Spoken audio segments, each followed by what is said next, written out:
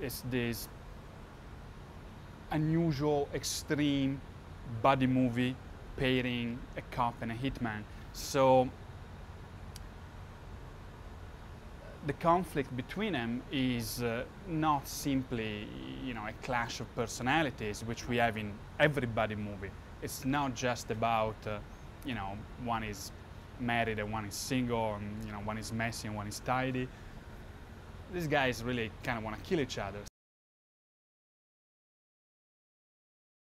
It actually was a very good fit, but Sly is very self-aware.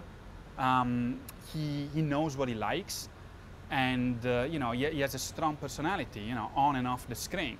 So we did go through the script really line by line, to see what he liked, what he felt good about, and his contribution was actually very strong.